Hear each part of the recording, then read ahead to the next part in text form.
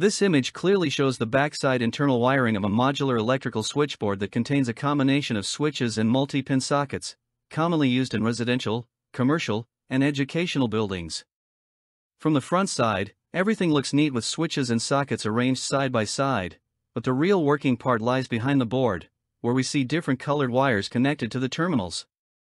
These wires are mainly of three types: red, black, and green, each having a specific and important function.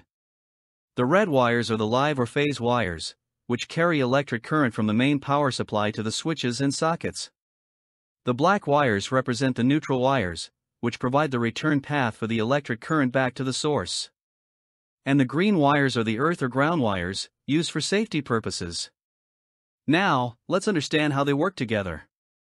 Each switch receives a red phase wire connected to one of its terminals. When the switch is turned on, it allows the current to flow from the red wire to the socket it is connected to. So, each socket is wired in such a way that the live current reaches it only when its respective switch is on. This setup is important because it gives the user full control. If you want to disconnect a socket from power, just turn off the switch. Next, the black neutral wires are interconnected across all sockets, forming a common neutral line.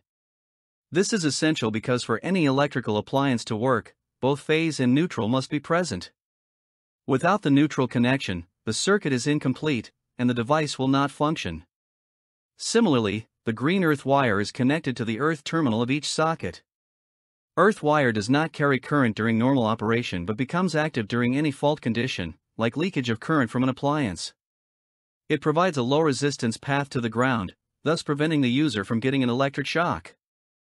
This is a crucial safety feature and is mandatory in modern wiring systems. In this board, we can also observe that the wires are connected in a loop or parallel wiring method. This means that all sockets and switches are independently connected to the supply so that even if one stops working, others continue to function.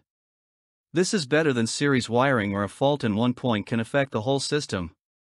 You can also notice jumper wires, which are small wires used to connect the same terminal points of multiple switches or sockets. This avoids the need to bring multiple wires from the distribution box, making the wiring cleaner and easier to manage.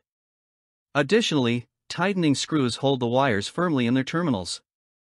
Loose connections can cause sparking, overheating, or short circuits, so ensuring strong mechanical contact is a must.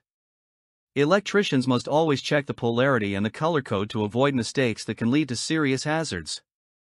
Moreover, wires should have proper insulation, and excess wires should be neatly arranged to avoid overlapping or confusion.